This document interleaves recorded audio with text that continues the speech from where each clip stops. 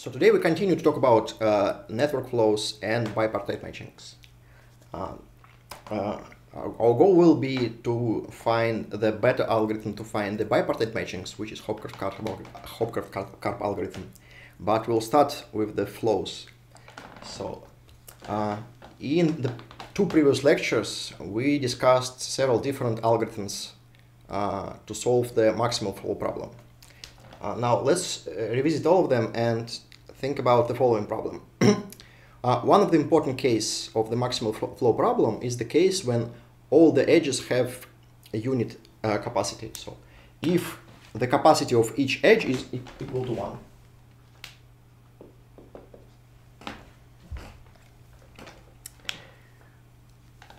Let's revisit all our algorithms we discussed in previous lectures and think what will be the time complexity of this algorithm if all the edges of the graph have unit capacity.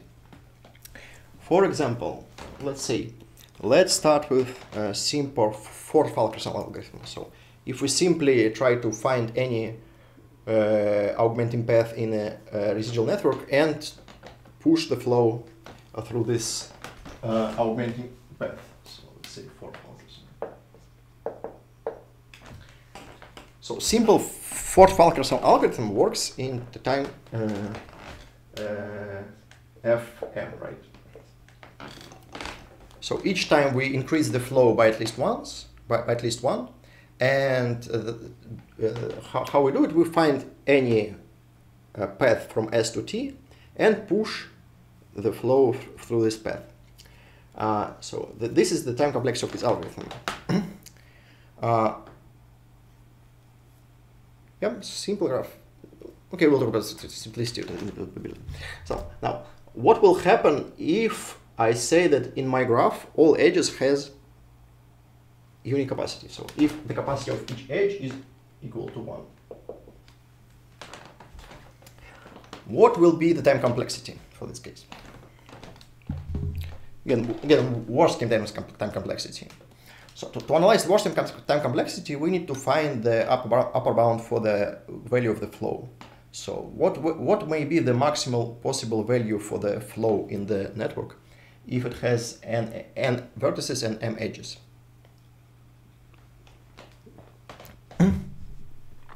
No, simple upper bound is basically m. So if you have m edges, you cannot push more than m flow from S to T, right? So this f may be up to m. So time complexity is no more than m squared. Yeah. Yes, right. But what if graph is simple? What if we forbid to use any parallel edges? So if we say that all capacities are unit and no parallel edges. No parallel edges. Then you're right. If there is no parallel edges, then you can push more than n flow from vertex S. So you have vertex S, they may be up to n edges from the node S, so you can't push more than n units of flow from S. So time complexity will be nm actually. Right. Good. Let's move next. What about Edmonds-Karp algorithm? Edmonds-Karp, it's K. It's K, right? Yep. Edmonds-Karp algorithm. What will be the time complexity of the Edmonds-Karp algorithm? Again,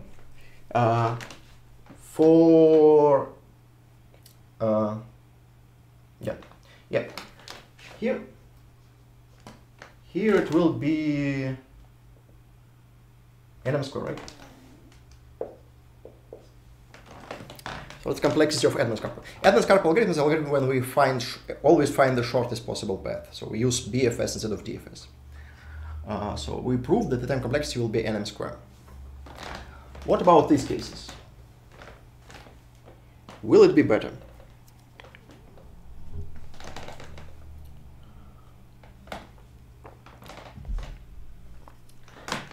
Actually, not much. No, we can definitely say that time complexity will be not slower than for the fourth-Falkerson algorithm, because each time we find any shortest, in the fourth-Falkerson algorithm, find any shortest path, Here we find any augmenting path from S to T. Here we find the shortest augmenting path. But still we find some short path, so we push at least one unit of the flow each time. So the time complexity will be no worse than for fourth Fulkerson algorithm. Okay. And now let's finally talk about Dini's algorithm. Dini's algorithm is a very different situation.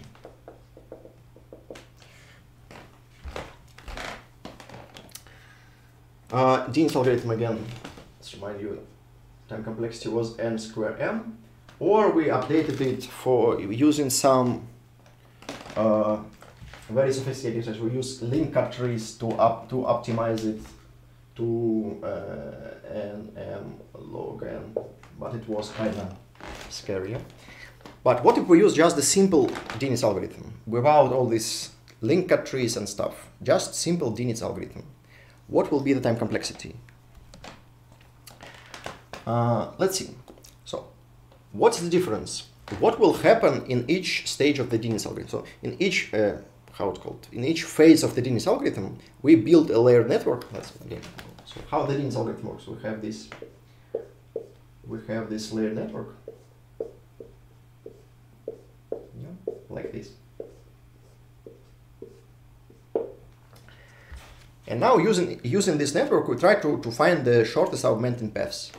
So we find augmenting paths like this. We take any road from S to T and push the flow through this path. Yeah.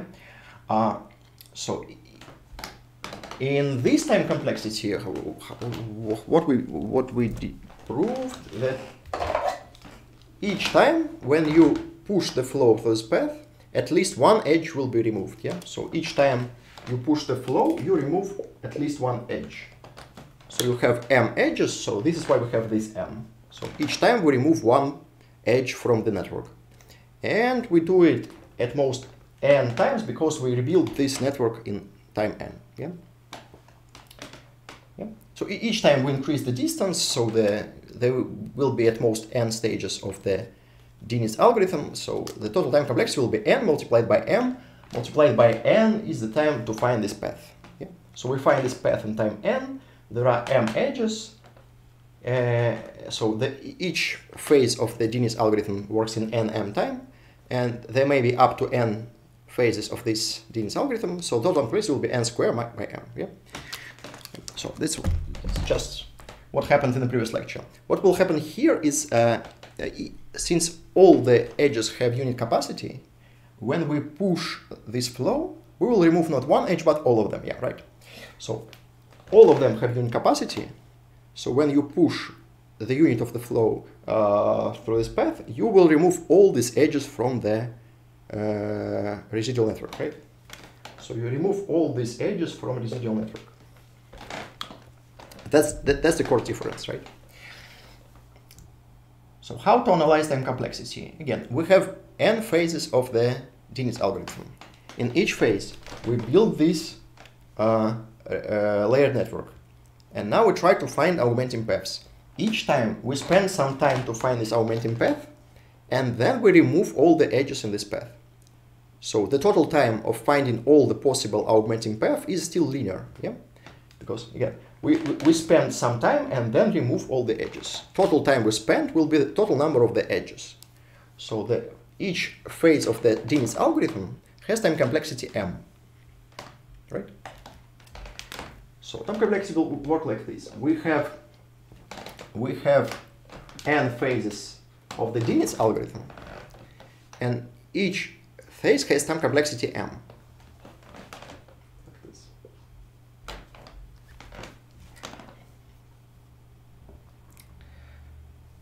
And the same here, actually.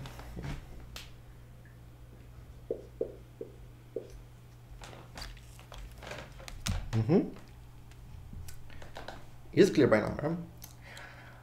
But that's not all.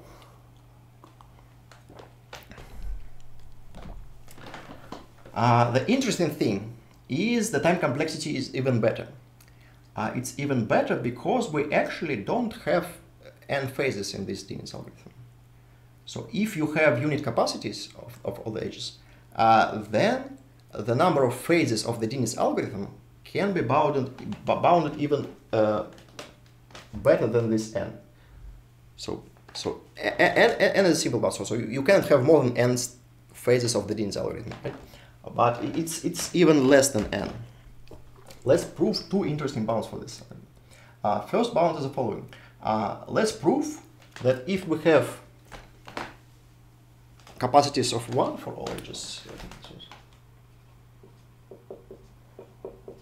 then there will be up to square root of n phases of these. Phases. Let's call phases.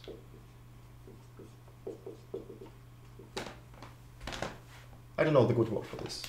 Iteration is something small. It's not iteration, it's something big, right? Let's call it phase, okay? Let's prove it. Let's prove it. Why is it true? Let's do the following. Let's see what happens in each phase of the Dini's algorithm.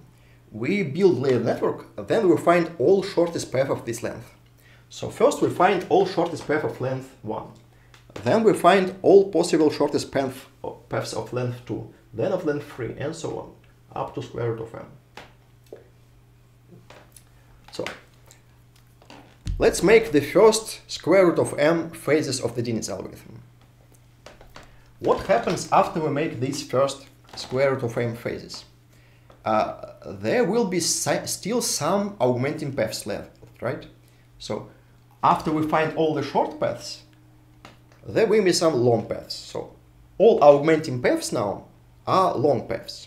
So in the current residual network, there still be maybe some augmenting paths, but they all have length at least square root of m. Yeah. All augmenting paths have length at least square root of m. Right? Well, just because we removed all short paths in the first square root of m steps.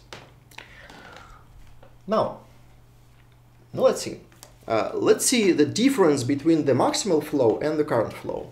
So let's say delta F is just the difference between maximal flow and current flow. This delta F can be decomposed into some set of paths, right? So let's decompose this F into some set of augmenting paths. So there will be some, so this is delta F.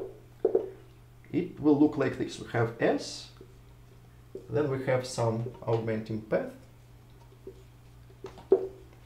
then we have another augmenting path. These paths are, how it's called? Edge disjoint. They may have the same vertices, but all the edges are different. Why is it so? Because each edge has a capacity of 1. So when we decompose the flow into some set of paths, each edge could belong only to one of these paths. Yeah? Because again, the capacity, so we decompose the flow into set of paths, and then we push like one flow through this path. So if one edge belongs to two different paths, then we will push 2 units of the flow through this edge.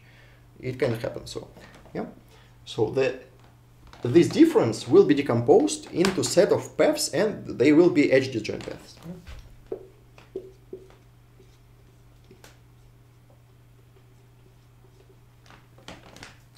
Now, the length of all these paths is at least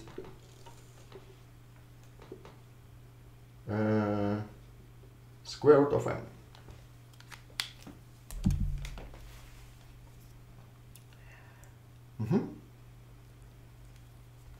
So now we have some paths. The length of each path is at least square root of m. So they may be no more than square root of m paths. Total number of edges is m. Yeah. So the total number of these paths should be no more than square root of m. Right? Again, because each edge belongs only to one of these paths. So since the length of each path contains square root of m edges, so the maximal number of paths is like m divided by square root of m.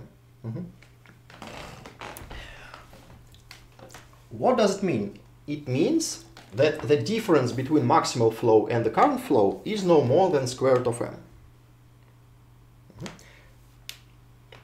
But in each phase of Dini's algorithm, we find at least one augmenting path. Yeah, so we build all this network and we will find at least one path, since we build this network in such a way that there is a path. Yeah.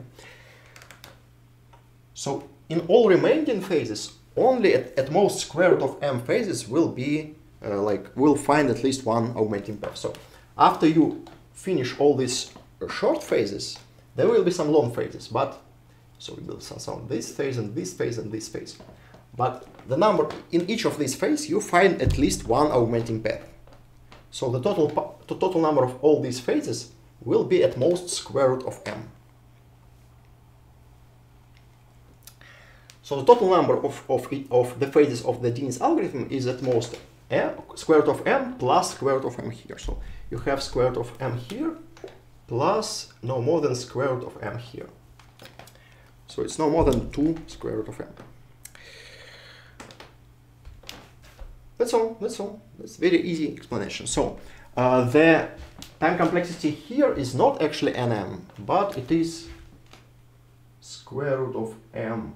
Okay, let's say let's say m power 3 over like this. So it's m multiplied by square root of m, right? And here also.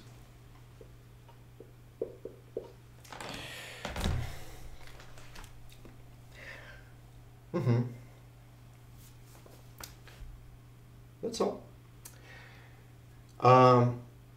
Okay, that's the first interesting bound for the number of the phases of Dini's algorithm. The next interesting bound is for the case when we have no parallel edges. So if the capacity is equal to 1 and no parallel edges,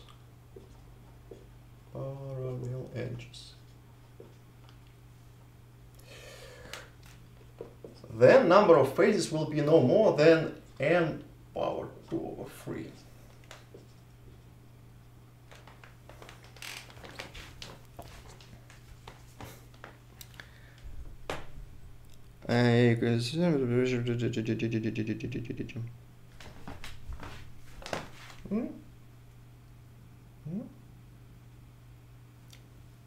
No, you can say that delta f is no more than n, so we'll have nm, but I believe square root of m is better than n usually.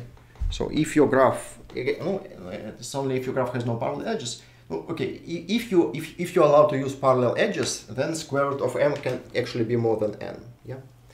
Okay, you can remove it. Okay, let's update it. So let's say it's minimum of n and square root of m multiplied by n, like this.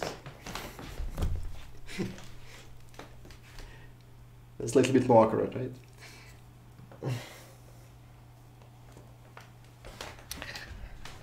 Now,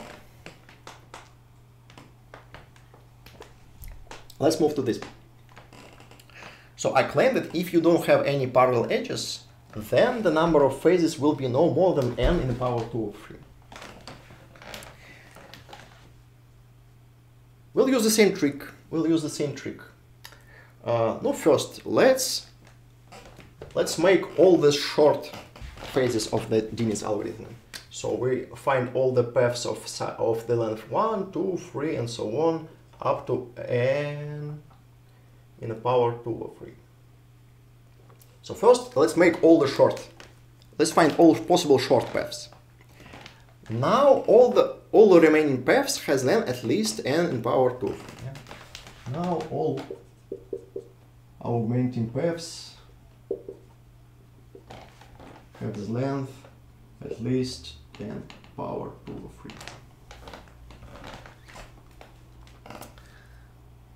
Well, let's draw these paths again. Again, you have these paths. You start from the node S. Now you have one path here.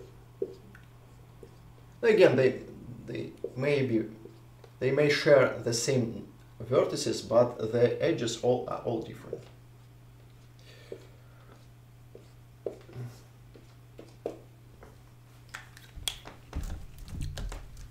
So again, this length is at least and now again, we will prove that the number of these paths is pretty small. How we do it? No, we'll do it the following way. Let's draw the blocks of the nodes. So let's find all the first nodes in this path. So let's find all these nodes. Then find all these nodes and find all these nodes.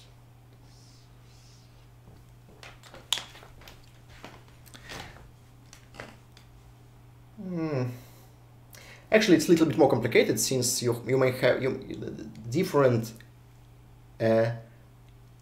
paths may have the same nodes in different positions. You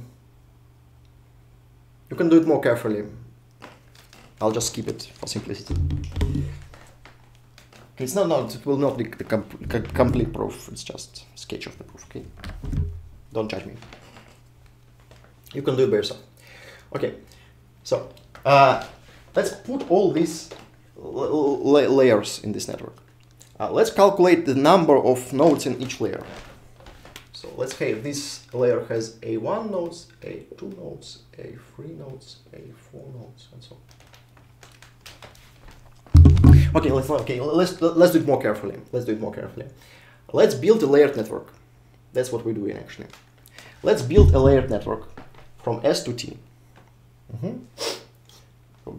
And what I will try to make all these layers. So these are the nodes with d equal to 1, d equal to 2, d equal to 3, and so on. This d more than n to 3. So let's split all the nodes into layers by the distance from S.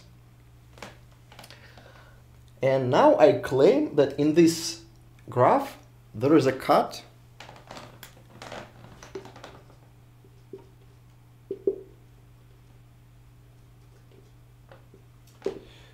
and size of this cut is no more than n power 2.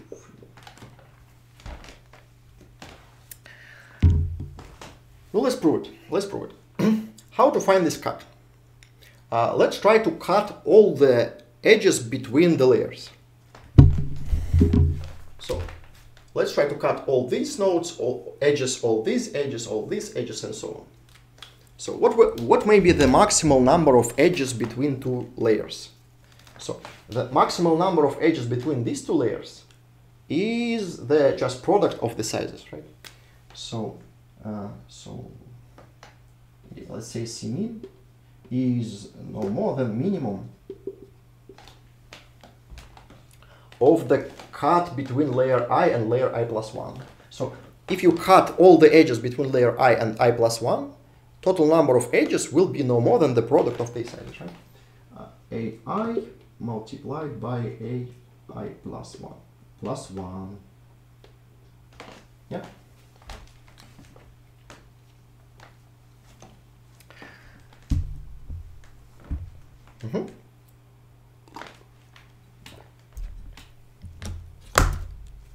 Okay, now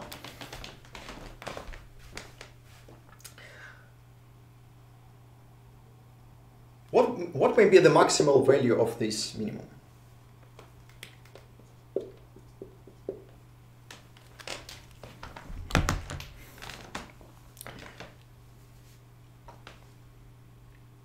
Okay, let's try to solve the following problem.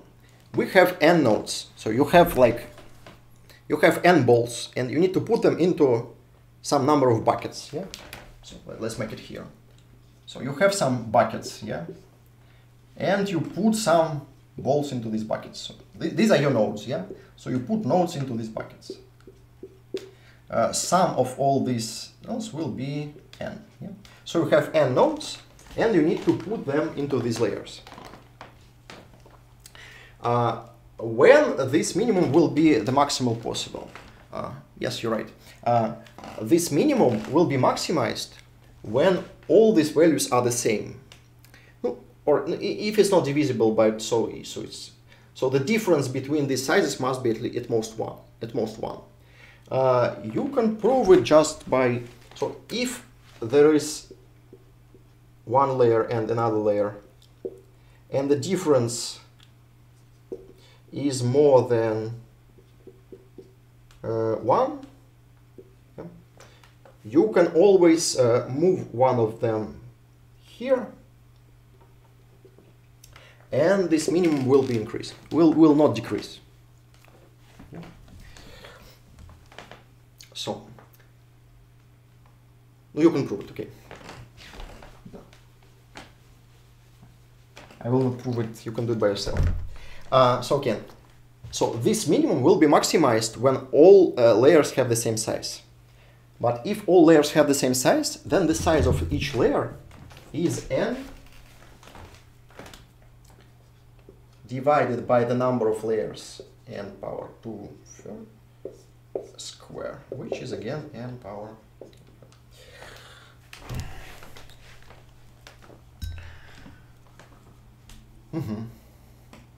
And now again, we know that in this network there is a cut of the size n power 2/3. It means that the difference between, again, if we have a cut of this size, we cannot make a flow of the bigger size. No? So the size of the difference of the flow is no more than size of the cut. So it is no more than n power 2/3.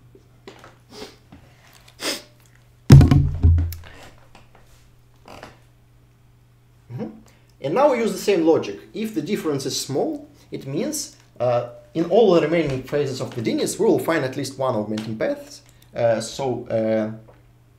The number of these phases will be at most n power 2/3.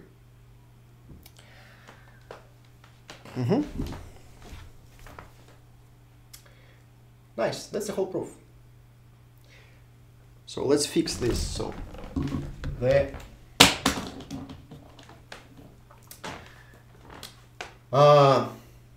total asymptotics will look like this. So it will be minimum of square root of m and n in power 2/3 multiplied by n.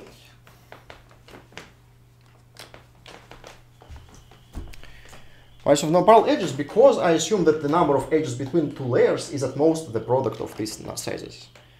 If you allow parallel edges, you may have edges like this. You may have multiple edges and more here, and more edges here. So the number of these edges can be more than the product of the sizes. So this is why I want to forbid the parallel edges. Yeah.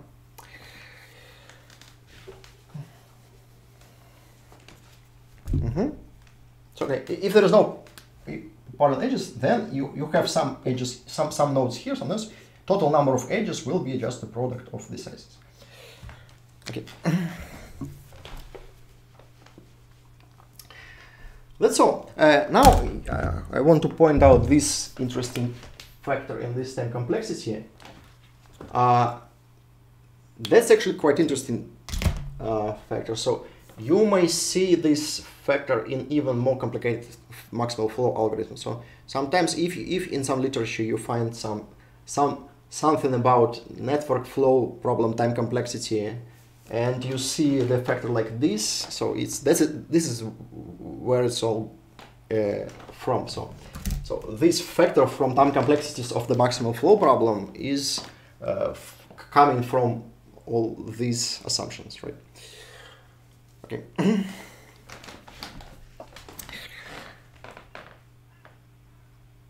Next. Let's now we'll move back to bipartite matchings.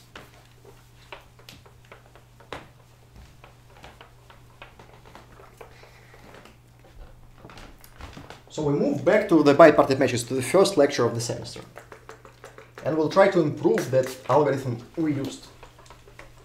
to find the bipartite matchings.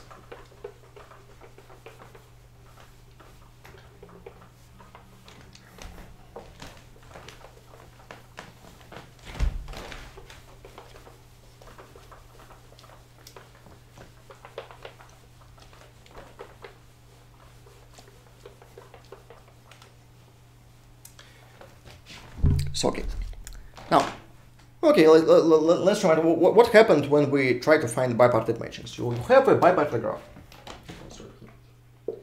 You have some bipartite graph. Yeah, something like this, and so on, and something like that. Yeah.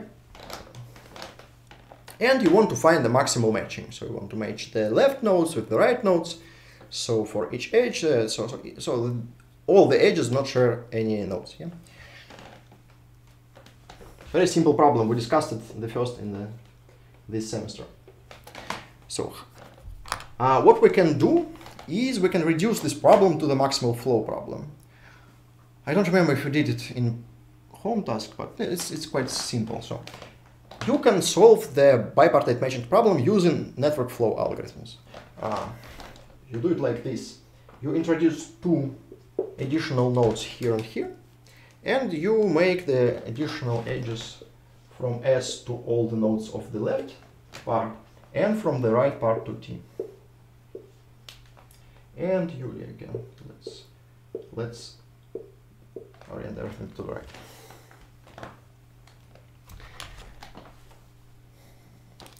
Now all edges have unit capacity, and you just try to find the maximal flow in this graph.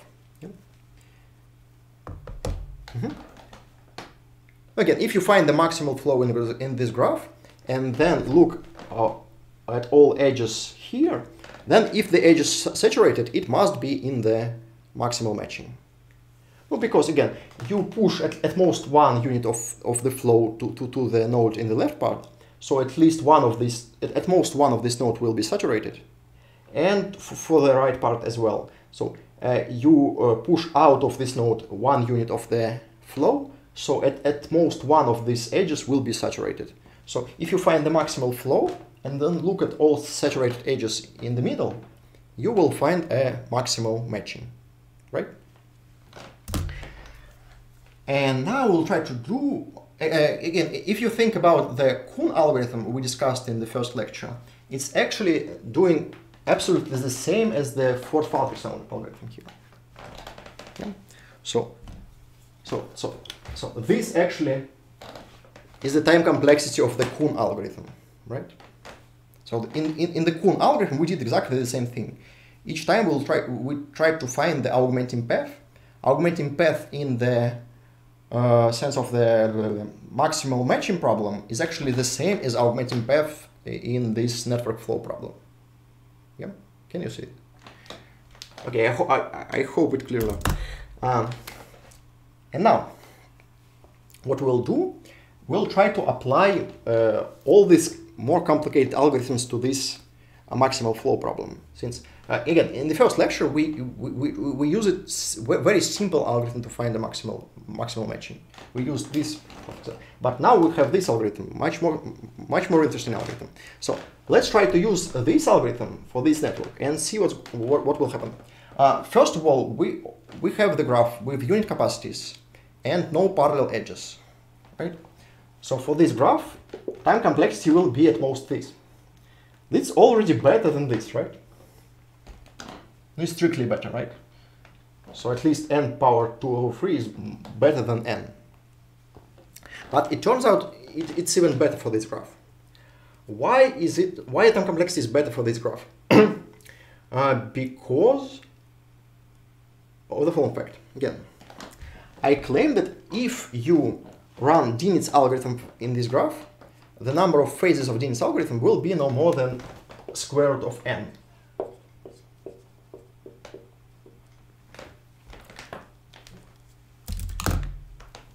Well, let's prove it. Okay, we'll do all the same tricks again. Again, let's run the Dinit's algorithm. First, it will find all the short paths. So first you will find paths of size 1, 2, and so on to square root of n. Yeah. Now all the remaining paths has length at least square root of n. So let's draw all the remaining paths.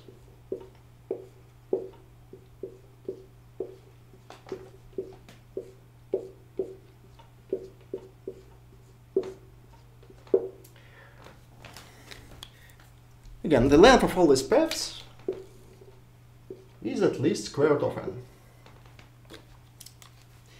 Now I claim that the number of these paths is no more than square root of n. Can you see why it is true? Can you see why the total number of these paths cannot be more than square root of n? Again, you need to apply the same all the same ideas we discussed.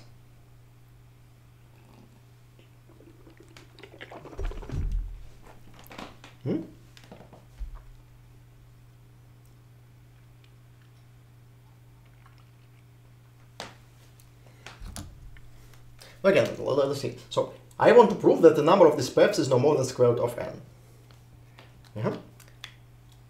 That must be because the total size of these paths is no more than n, right?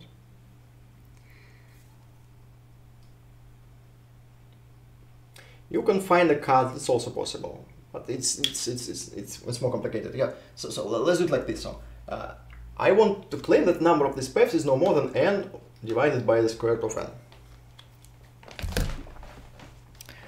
To do this, I need to prove that the total size of all these paths is no more than n.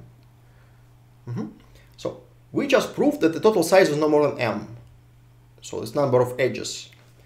And now I claim that for this graph, the total size of all these paths is no more than number of vertices. No. How to prove it?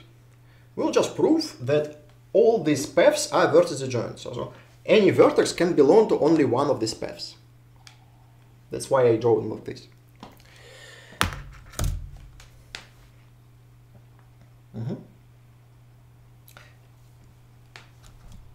So in normal graph, we may have situation like this. Yeah. So paths, different paths may share the same nodes. I claim for this graph, this situation is actually impossible. So for each node can belong to only one of the paths. Can you see why it's true? Why it's impossible to have a situation like this? Can you see it in this graph?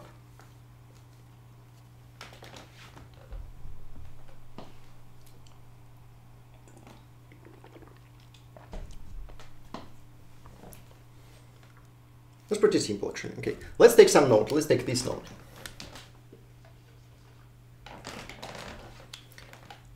Why can't we have situation like this for this node?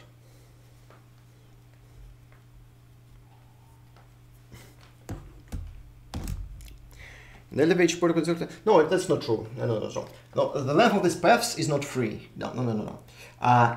If you try to decompose your flow into paths, all paths will have size 3. But here we decompose not the flow, but the difference of the flows. So this decomposition not of the flow, but of the difference of the flow. So it's difference between maximal flow and the current flow. So the difference of the flows is the flow in the residual network. In the residual network, they may be paths of size more than 3. So again, after you apply some changes here, you will get some residual network. And in this residual network, they may be paths like this. So again, like in Kuhn algorithm. So that's the possible augmenting path. Yeah, thanks. So for this node, there's only one incoming arc. Yeah, here. So there may be no situation like this. And for each node in the left part of the graph, there is only one ingoing edge. So each node in the left part of the graph has only one incoming edge. So if there is only one incoming arc, then you may have more than one path through this node. It's like, look, if you think about capacities of the vertices, So this vertex actually has capacity 1. You can't push more than one flow through this network because you can't push more than one flow into this node. So the actual capacity of this node is at most 1, if it makes sense. Okay. But what will happen in the residual network? In the residual network, it actually will stay the same. So this is your initial network, yeah? So this is your initial network. So this is S, this is your node V. So in the initial network, you have only one ingoing edge. What will happen if you have some residual network?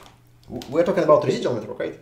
In the residual network, if you push the flow here, then in the residual network there will be situation like this. So this edge will be reversed, and this edge will be reversed.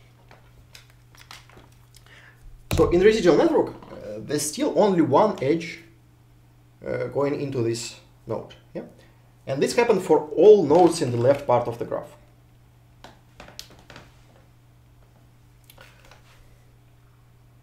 Yeah, one of these edges can point to the left, but if there is one edge pointed here, then this edge must be reversed. Well, it's actually quite logical. So it's like the balancing of the nodes stay the same. Yeah. So if you have some node, yeah, there are some ingoing edges and some outgoing edges.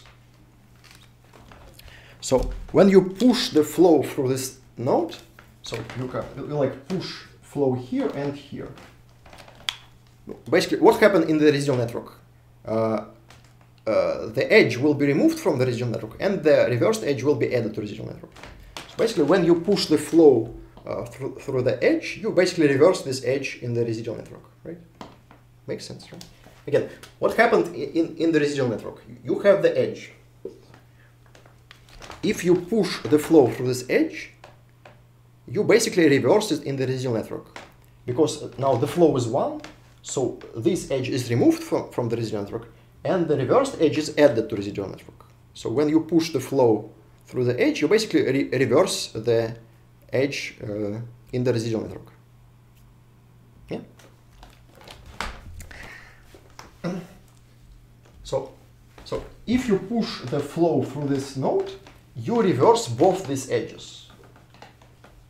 And then you reverse both these edges, the number of ingoing and outgoing edges will stay the same. So this is like the constant property of the node, number of ingoing and outgoing edges, if it makes sense. Yeah, no different. Again, it's just the out degree and in degree stays the same, right?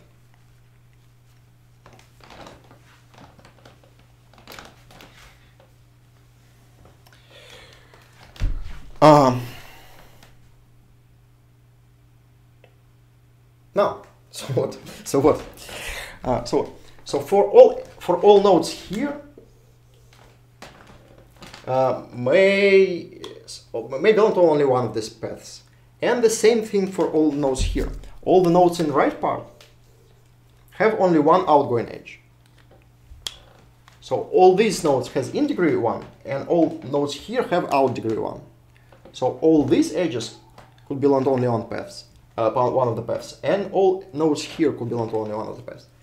So all of them could belong to only one of these paths. So the total size of all these paths is no more than n. So the number of these paths is no more than n, or the square root of n.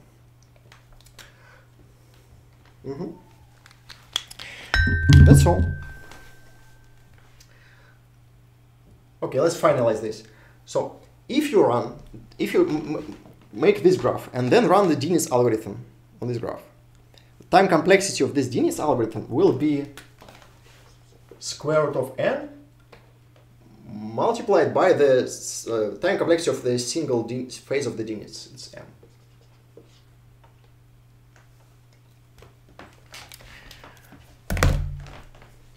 That's all. Can you improve it using linked trees? What do you think?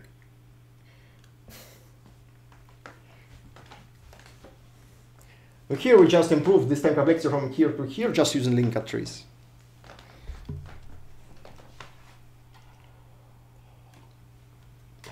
Actually not. No, because we need at least m to build this layered network, right? So in each phase of the Dean's algorithm, first we spend m time just to run BFS algorithm and build also this layered network. So all these link cut trees will not help any here. Yeah, these link cut trees helped us here when we try to find all these paths in the already built layered network. But still, to build this layered network, we need to spend m time. Yeah. Yes, right. That's all. So that's the time complexity of the Hopcroft-Karp algorithm. So all this thing is called Hopcroft-Karp algorithm. So it's just basically it's just the Dean's algorithm run over the step. All right. That's all. I believe it's kind of almost the best possible algorithm known for the bipartite matchings. Let me check. Is there a better algorithm for bipartite matchings? I think not. Let me just read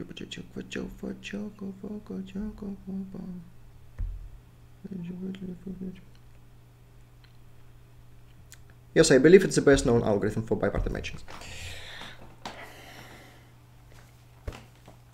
Yes, I believe it's called Hopcroft-Karp because it came earlier than the Dean's algorithm. That's the only explanation you can do. Maybe not. So maybe they first, maybe not. Maybe I know how it happened. Maybe Hopcroft-Karp just at some point find out that if you run Dean's algorithm in this network, you will get this time complexity. No idea. No idea. All these algorithms sometimes has strange namings. It's just because that's how the history works.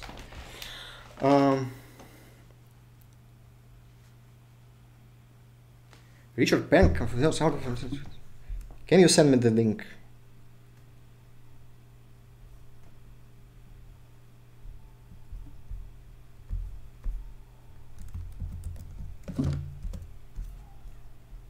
Okay, I'll Google it.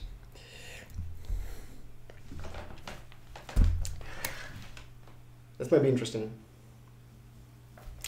Okay.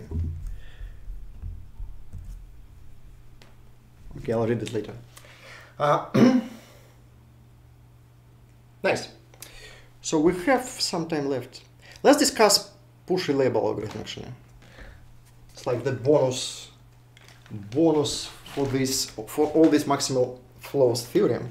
Let's talk about push-relabel algorithm. It's just usually not covered in this lecture, but since we have almost 40 minutes, let's do it.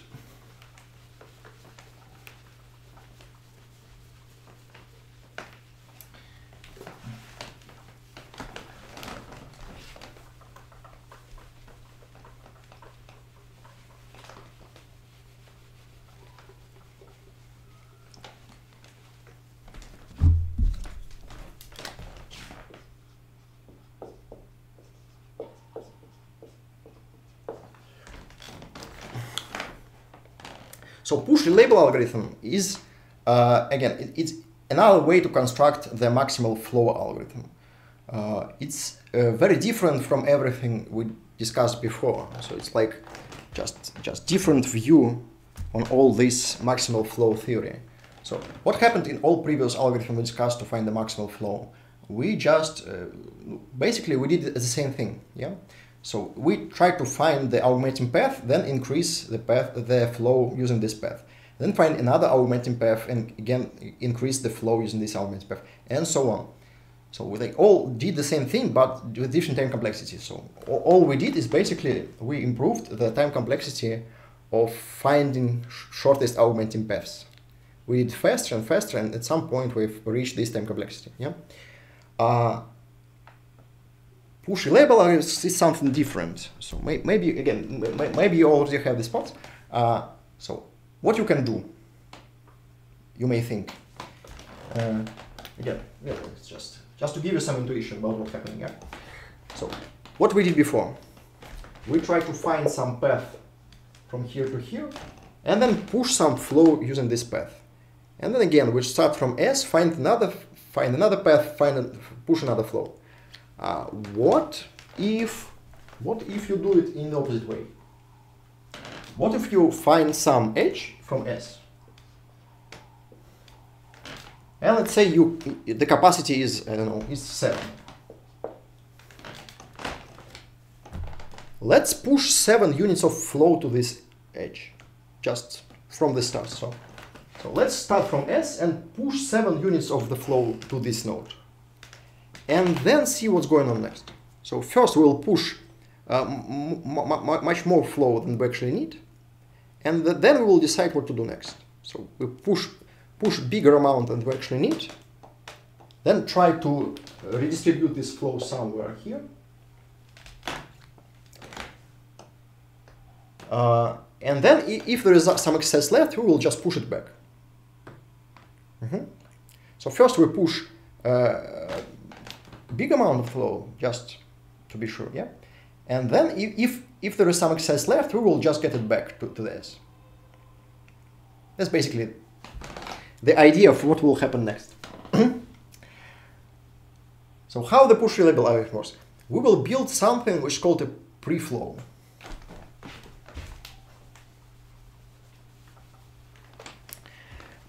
Preflow is basically a flow with some excesses. So.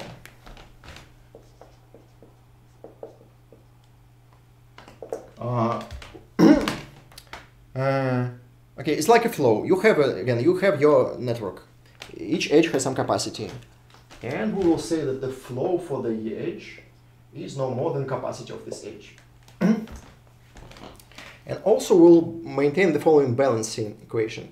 So here we have a balancing in equation. So we will allow for the fluid to just like come to the node and do not go anywhere from the node. So yeah, the balance for the node will be let's see, okay, for all v, for vu is at least 0. So we will allow the fluid to stay in the node, yeah. So we have some node. You make 8 here and something 2 here and 5 here. So 8 units go to the node, then 2 units go here, 5 units go here, and 1 unit stays in the node. So there is 1 extra unit of the fluid inside this node.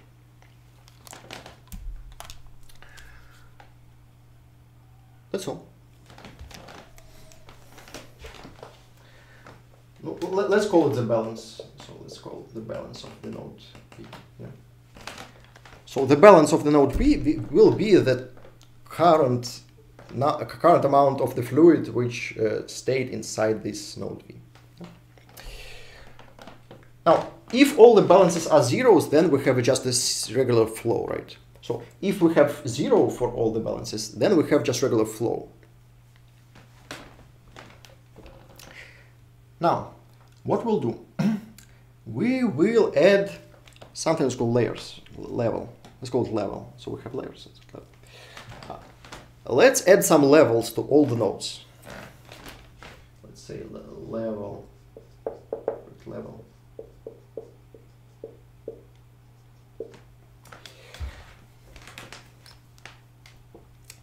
Levels will be assigned the following way.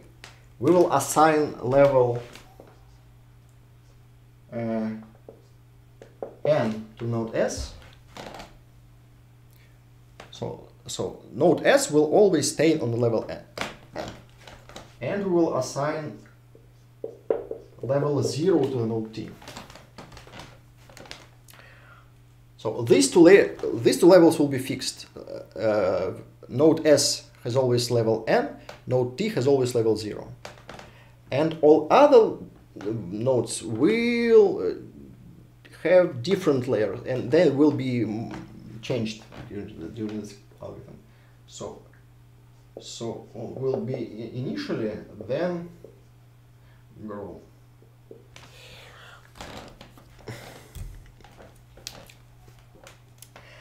Okay, and now we just need one nice invariant.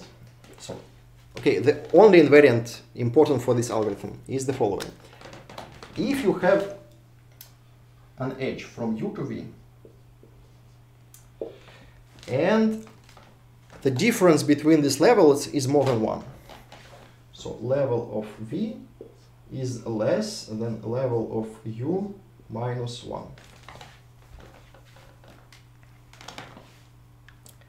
So this edge goes down by at least 2 layers. Yep. Then this edge is saturated.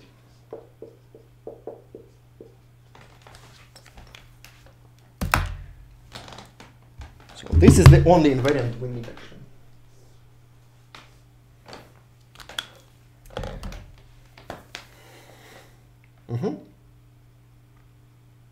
Again, very simple invariant. So if you have the edge, no, what is the intuition behind it? Something like that. So the level of the node is not. It's like the height of this node, right? So we will try to flow the liquid from up and down again. So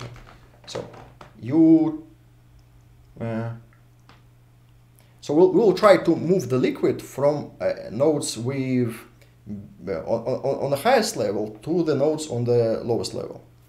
And if this edge goes down by more than 1 level, yeah, then we will always maintain this edge is saturated. Something like that.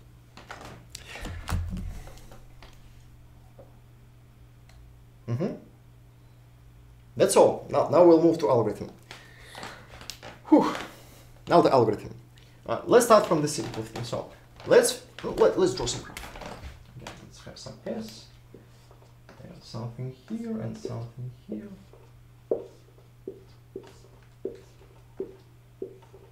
That's actually too much. Okay, that's definitely enough. So it will be T. And have some capacities. Let's put 10 here, 5 here, 8 here, then 1 here, 4 here, I don't know, 7 here, and 3, and 9, and something, I don't know, and 2, something like that. So you have this network. First, we initialize the levels. We say that level of S is 1. Wait, not 1. It's N. N is 1, 2, 3, 4, 5, 6. Yeah. So level of S is 6. Level of T is 0. All other levels are also 0. So 0, 0, 0, and 0.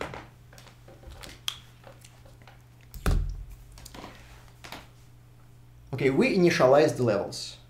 Now we need to initialize the flow. How to initialize the flow? No, we need to maintain this invariant, right? So to maintain this invariant, we need to saturate these edges. So we have these 3 edges. For these 3 edges, the difference of levels is more than 1. So we need to saturate them all. Let's saturate them. So let's say we have 8 units of liquid here, 5 units of liquid here, and 10 units of liquid here. And zeros for everything else. Now, this is the correct state of the preflow. Yeah. So, okay. So this is the initial state of the algorithm. We initialize all levels to zeros, this level to n, and saturate all these edges.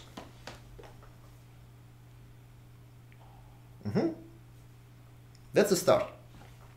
Now, what we'll do next? So why is it the bad flow? Because some nodes have some excess of the liquid. Right? So for some nodes, the balance is not 0.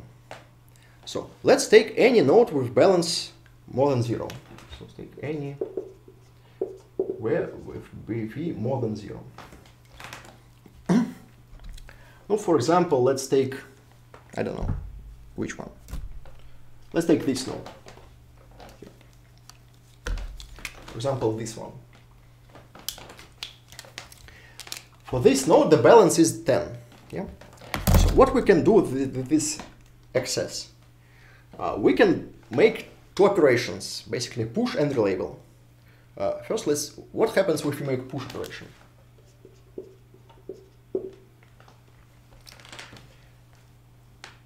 If you make push operation like this, you try to push the excess of the liquid in your node to some other node, and we will only push the liquid down, downwards. So we have this node V.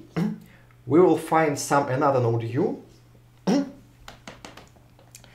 such that we can push the liquid from here to here. So we will only push the liquid downwards. So the level of this U must be below the level of, of V. But if difference is more than 1, then it's already saturated.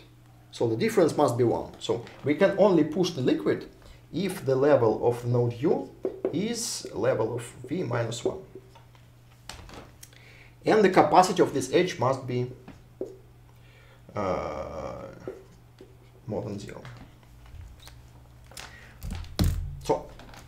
So we can make operation push if we have some node with non-zero balance and we have some edge to another node with the level 1 less from V and non-zero residual capacity. So we take any edge and try to push liquid here. How much liquid can we actually push? The maximal amount of liquid we can push from here to here.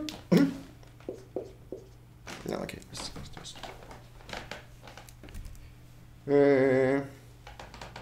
I don't know how people invent such algorithms. I have no idea. I think they are too smart. So we will increase the flow by the maximal amount. What's the maximal amount we can push? It is the minimum of the balance and the residual capacity.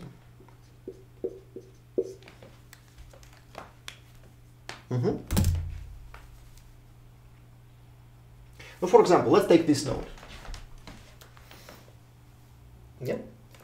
The balance is 10, so we have 10 units in and nothing out. So the balance is 10. Can we push this liquid somewhere? No, actually not. Because there are only these edges, yeah, and the difference of layers is not 1. So we cannot push liquid from here to here because they are on the same level. So we only push the liquid downwards. So the level of this node must be below the other. So right now we cannot make push operation. What if we cannot make push operation? If we cannot make push operation, we make relabel operation.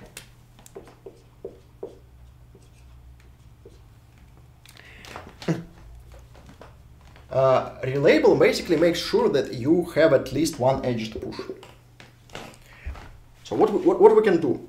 We can increase the level of the current node, so there will be at least one edge if we can push. Yeah. Yeah. So how to? So let's take some edge. So with non-zero remaining capacity. So if you want to push using this edge, you need your level be level of U plus 1. Yeah. So you want to increase your level in such a way that now you can push using this edge.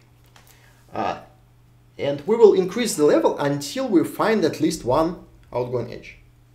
Well, this basically means that we need to make a level of V minimum of all levels of U plus 1 for all edges such that there is some remaining capacity here.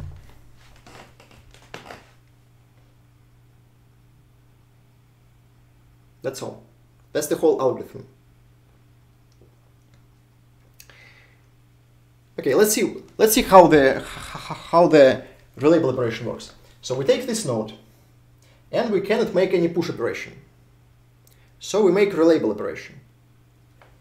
If we make relabel operation, we have three outgoing edges. We have outgoing edge here, here, and basically here, because in the residual network we have the reversed edge with capacity 10, right?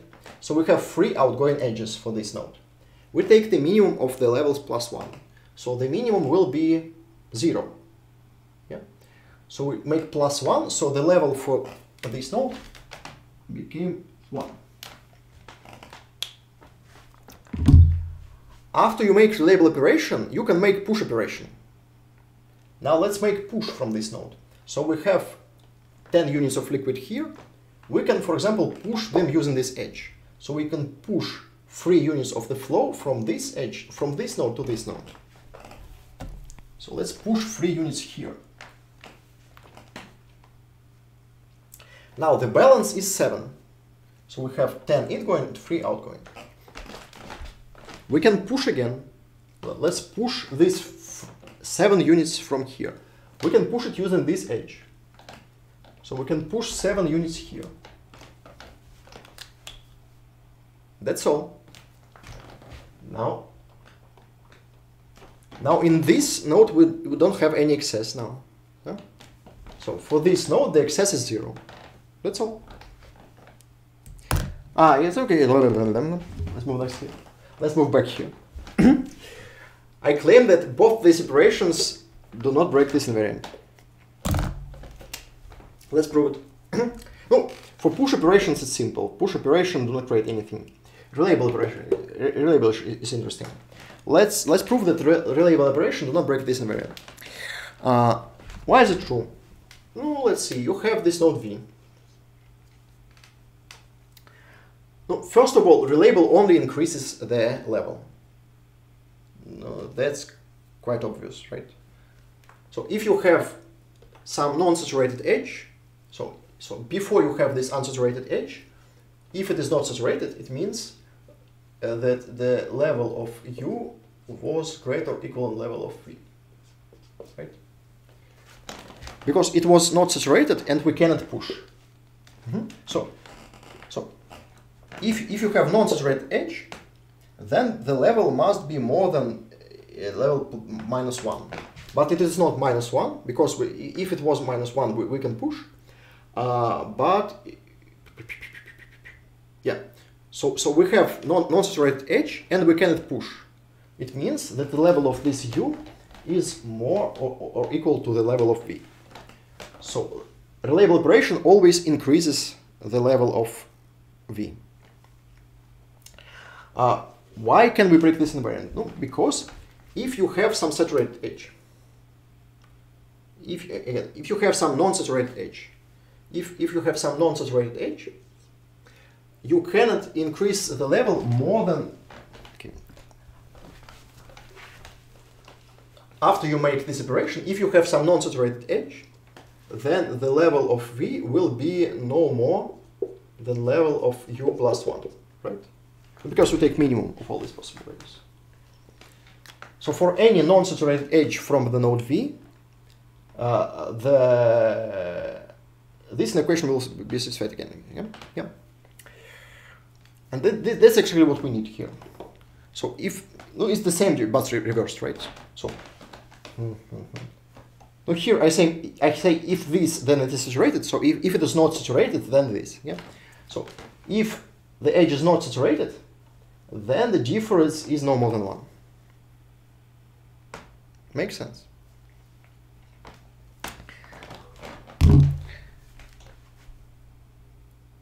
What I was talking about? Yeah. So both these operations do not break this invariant. Interesting question. Let's stop here. Interesting question. Why this set is not empty? What if this set is empty?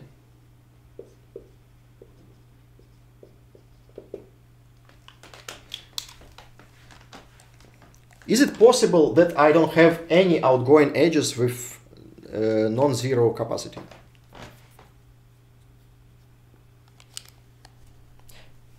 Yes, for edges going into node V, it can break because we increase the level. Yeah.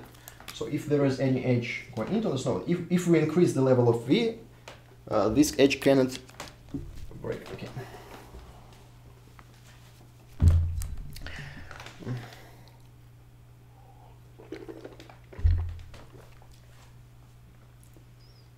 So, okay, is it possible that we have some node V, and we have some excess of liquid in this node V, and we have no outgoing edge. So for all outgoing edges, remaining capacity is 0.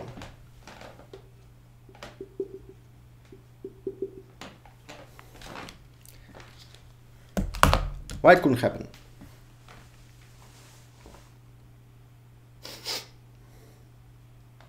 Here it didn't happen, so I have this 10 liquids and there's pushing here. Yeah, it happened. It's okay. Okay, if V is not T, we don't make this for T, so we are allowed to have excess in T. That's basically what we want, right? Yeah. So all these operations do not apply. We never apply this operation to S and T. S and T are two special nodes.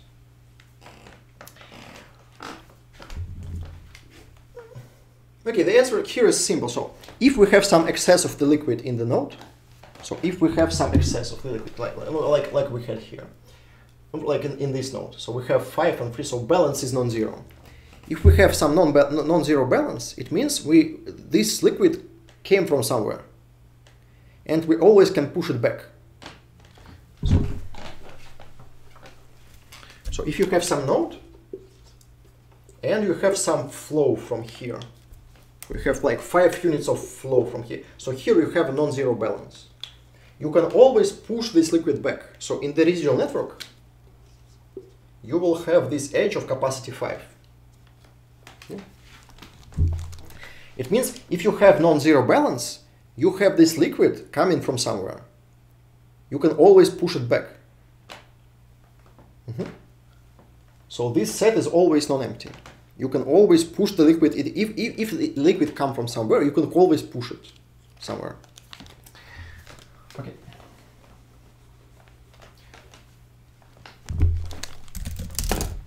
That's all. Now the algorithm. We will apply this operation until we cannot. So again, if you have at least one node with non-zero balance, we can apply either operation push or operation relabel. Yeah.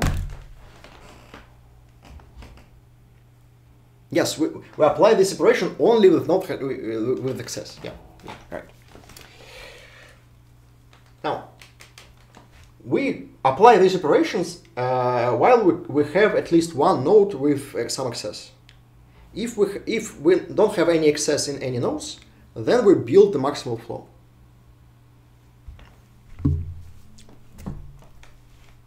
Okay, let's do it here. So, again, we have excess in this node and in this node. Let's take, for example, this node. Let's try to do something with this node. We want to push liquid from here. Yeah. So we have 8 units of liquid here. We need to push them. So to push them, we first need to relabel it. So let's relabel this node. Make it level 1. And now we can push liquid here and here. So we have 8 units of liquid. Let's put, for example, 6 here and 2 here. Now this node is balanced. This node is balanced. Now these two nodes are unbalanced. Again, you take any unbalanced node. For example, let's take this node. Here we have balance 2. We need to push these 2 units of liquid. So first we make relabel operation. So we make relabel operation. Now relabel is 1. Now we push liquid here. So we push 2 units of liquid here. That's all. We're done. Now we don't have any excess here. Now we have this node. Here we have 8 units of liquid. Again, we try to push from here. Well, there is nowhere to push. So we make relabel operation. We have these 2 edges and this edge actually. We have 3 edges, this and this. So the minimal is 1. So we make label level 2. And now we can push. So we have 8 units of liquid here. We push it. Let's push 1 unit here and 4 units here.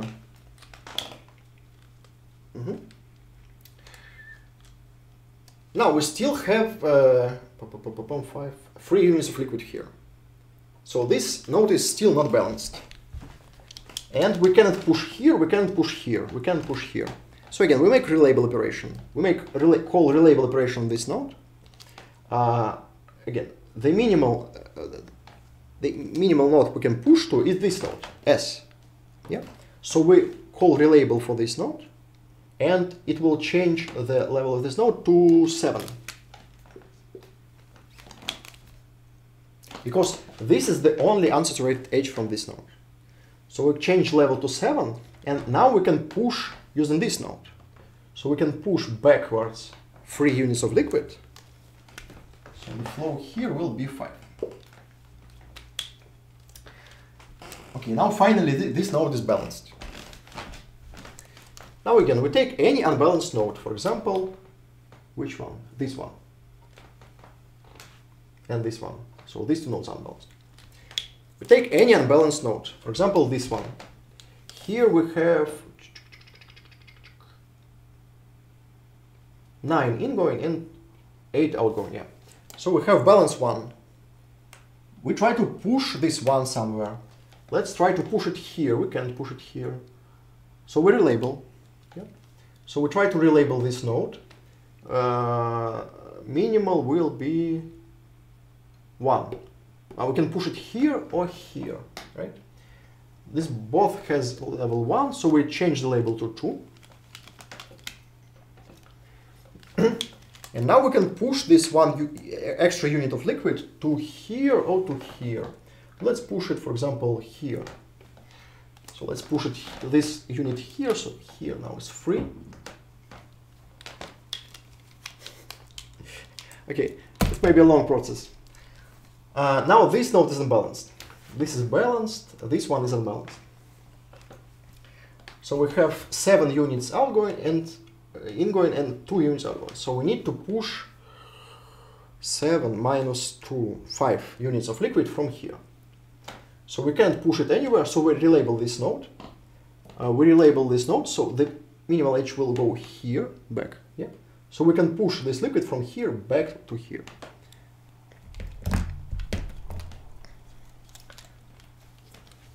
We'll talk about time complexity. I'm just doing it very slowly. We'll talk about time complexity in a second. So we relabel this node to 3. It's actually quite big graph for the whiteboard. And now we push this liquid back. So now here it is 0. So we push all 3 liquid, all 3. Now the balance is still not 0. So balance is 2. So we may call relabel again. Change level to 8. Push 2 units of liquid back here. Whew, that's almost all. Now this is unbalanced, this is unbalanced. So okay, let's do this. So here we need to push 3 units of liquid. Yes, so we have 3 units of liquid. So let's try to push it somewhere. We can push it, for example, here. Yeah. So we change level to so we put these 3 extra units of liquid back to this node. Now here we have unbalanced, so we have 10 here, 7 here. So we again call relabel operation. Yeah, we can push 2 units here. Whew. Now we still have 1 unit, so we change this to 3. Push it back here. Now here we have excess, so we change it to 4. Push it back there. It's quite boring process actually. Now here we have excess, so we change it to 5. Push it back here. Now here we change it to 6. Push it back. Change this to 7. And finally we can push it back here.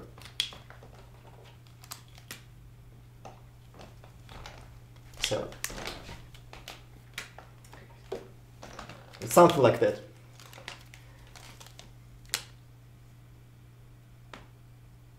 That's all. Ah, no, this.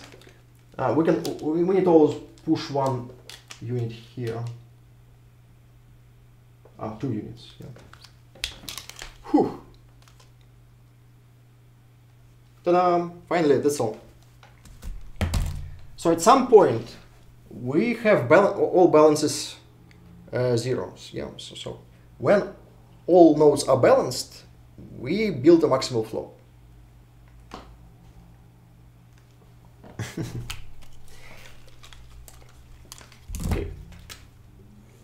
Okay, 2 things. First, let's prove that we actually build a maximal flow. So I claim if all zeros, then we have maximal flow. Okay. Let's prove it. How to prove it? No, proof is pretty simple. So we have some flow, for example, first of all, right? So if all balances are 0, then we have not preflow, but we have a flow. So we have some flow from S to T. We just need to prove that it's a maximal possible flow. We will prove it just by simply looking at the minimal cut. So we'll prove that there is a cut of the same size. How to prove it? Let's look at all saturated edge in our graph.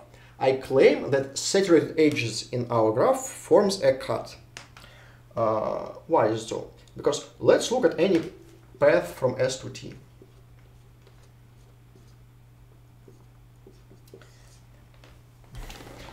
I claim that at least one of these edges is saturated. No, why is it true? Because let's look at the levels. So level of S is n, level of T is 0. And we have no more than n-1 edges here. So at least one of these edges must be saturated.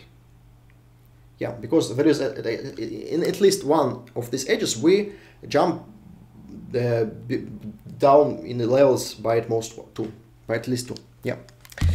So if you take any path from S to T, at least one of the edges will be saturated. It means that the set of saturated edges actually form a cut in the graph. And like we proved in the first lecture about maximal flow, if you have a cut of the same size as a flow, it means your flow is actually maximal possible. Now let's talk about time complexity. No, let's analyze it. First, let's talk about relabels. What is the total time spent in all relabel operation? No, each relabel operation increases the level of the node V. Now, what may be the maximal value of the label? So let's use some other. So each relabel operation increases the level. Levels cannot be very big, so all the levels cannot be more than 2n actually. No. Why is it true? Well, because let me think.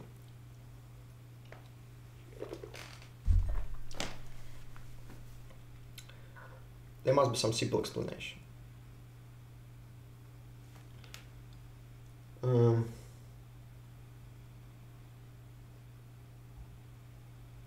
Yeah, because we actually make it as level +1. So there must be a path from S to this node. So the level of any node cannot be more than S, level of the S plus the distance to this node in the residual network. Yeah. So the length of the path from S to this node can be more than n-1. So the level of each node can be more than n plus n-1, actually 2n-1. Yeah. So we cannot apply a relabel operation more than n times to any node. What is time complexity of relabel operation? We need to look at all edges from this node and calculate this minimum. So the time complexity of this relabel is actually like degree of this node. Right? For a single relabel operation. So the total time complexity of all relabel operations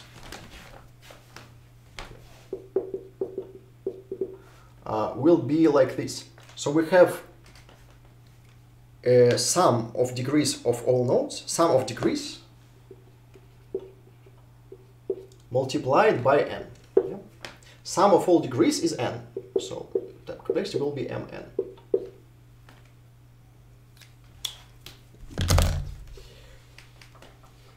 I don't want to do it here, so I'll put it here.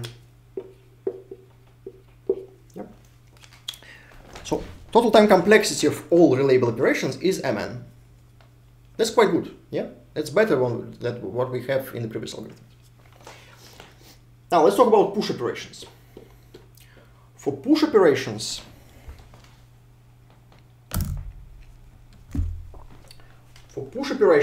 it's a very different story actually. In push operations, let's actually write two kinds of push operations, depending on which of these parts is actually minimal. So first, let's discuss what's called saturating push. Saturating push is the push when you push this amount of liquid. So if you push the amount of liquid equals to the residual capacity of the edge. So if you push this amount of liquid through the edge, you actually remove the edge from the residual network. If you remove the edge from the residual network, it cannot happen many times. Again, so if you have some edge, and at some point you push liquid from here to here, and this amount of liquid is enough, so this edge became saturated. So it is removed from the residual network. If you want to put it back to residual network, you need to push liquid back here, like in Karp algorithm. So first, again, when you push liquid this way, here you have level D and here liquid D plus minus 1. Now, when you want to push liquid back, you need to increase this level by at least 2. So you have D plus 1. So you will be able to push the liquid back. Yeah. So the lifetime of this edge looks like this. First there is an edge, then you push liquid here, then you push liquid back. Push liquid here, push liquid back. You cannot do it more than n times, because each time you increase the levels. So the number of these saturating pushes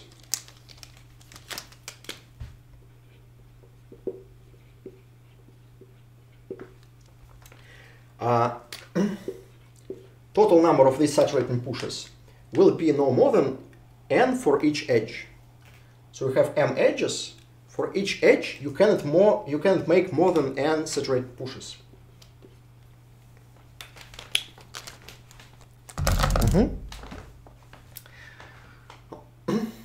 Again, saturated push is a push when you push enough amount of liquid so this edge is removed from the residual network.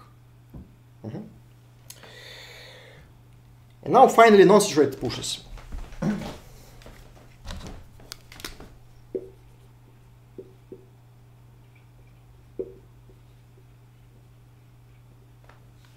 So non-saturated push is a push when then this part is minimal. So you have a big edge, the edge with large capacity, but you have small excess. Yeah. So you cannot saturate this edge. You just push some amount of liquid to remove your excess, but this edge is still unsaturated. Yeah. Again, what happens? You have the edge. Yeah. You have some excess here. So here you have like 8 units of liquid, extra units of liquid, and capacity of this edge is 20. Yeah. So you push this 8 units of liquid here. Now you have no excess here, and you just move this excess to the next one. So non-saturated push do not remove the edge from the residual network. It just pushes the excess from here to here. Why can't we do it too many times? Well, because we actually decrease something. So we always push the liquid from above to below. Yeah. So we always again. What happens? you have some excess here. Then you make push, you remove excess from here and add it to here. So you move your excess from the node with high level to node with low level. Yeah. So here level is D+1, here level is D. So let's calculate the following potential functions. So let's say the potential will be the sum of all these such that BV is greater than 0. So D level, that's what goes called that. Let's look at the value, which is the sum of all levels of the node with non-zero excess.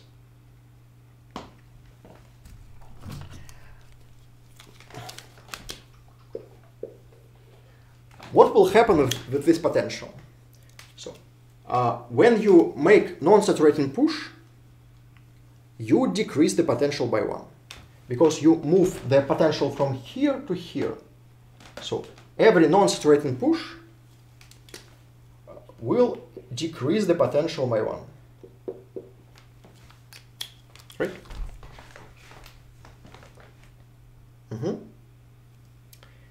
Now, when this potential is increased, it is increased in both relabels and saturating pushes. So when you make relabel operation, you may increase the potential function, but because you increase the level of your node. So your node has excess, you may increase this level of this node, so the potential will be increased. Potential can be increased more than n. If you have mn operation, so change of potential in these relabel operations cannot be more than n, okay, let's say n square m, like this.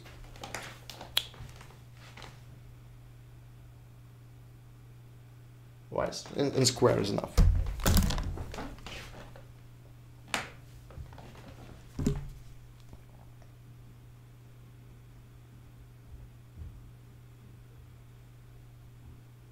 That's right. So if you look at the movement of the level for each node, each time you increase the level of the node, the sum of all this increasing is at most n square, right? Now, what about these saturating pushes? Saturating pushes also increase the potential. So saturated pushes increase the potential because you push the liquid here. So now you had excess here, now you push it here, you still have excess here, but now you also have excess here. Okay? So after saturating push, you just move some liquid here, so now you have two unbalanced nodes. First you had only this, now you have this unbalanced node. But every saturated push increases the potential by at most n. Okay? So you create one unbalanced node, so the increase of potential will be no more than n. So saturated pushes will change potential, each time it will change potential by at most n. So it's no more than n squared. Whew, it's almost all. Now again, we define this potential function and we look how it changes in this algorithm. It changes in all operations actually. So when you make relabel operation, it increases, but total increase is no more than this. When you make saturating push, you push liquid from here to here, so now this node may be unbalanced, so the increase will be increased by n. So the total change of the potential by these saturating pushes is more than nm squared. And when you make non-saturating push, you decrease the potential. So your total increase of the potential is this. So the total decrease of potential can be more than potential is always non-negative. So since all non-saturating pushes decreases the potential and total increases like this, the number of non-saturation pushes can be more than mn squared. That's all. So total time complexity of all relabels is this, of saturating pushes is this, and all non-saturating pushes is this. So this is total time complexity actually, mn square. It can be improved actually. Again, the only problem they have is we have too many non-saturating pushes. So we push liquid just here and backwards and so on. And sometimes it may take a long time. So for example, if you have a long path like this, and you have some non-negative balance in all these nodes. So now, all these nodes have some excess. So if we just do it in arbitrary order, if you just take any node with excess and try to push it, you may do it like this. You may push it this excess here. Now you put this excess here, then push it here, then take this node, push it here, then here, then here, and so on. So you will have n square number of pushes, right? But it turns out if you do it carefully enough, again, the problem is that we actually do operations in some arbitrary order. We just take any node with excess and try to push. If you do it more carefully, if you select some special node, for example, and actually the best strategy is something like take the node with maximal level, if I remember correctly. So if you apply some intelligence to this process of selecting the node to push, then you will avoid situations like this. So if you just push from left to right here, for example, if you push from here to here to here to here and so on, you will avoid situations like this. So, and if you avoid situations, you will have something like, if I remember correctly, so it can be optimized to n cube or something like that. So just by applying some good strategy for selecting the node we need to relax to how it's called. There's a special operation for this place to push. So if you just apply some good strategy for selecting the node you need to push from, you will have a bad time complexity. It's harder to prove, but I actually don't remember how to do it, but something like that. Is different before focus on BFS. Yeah, something like that.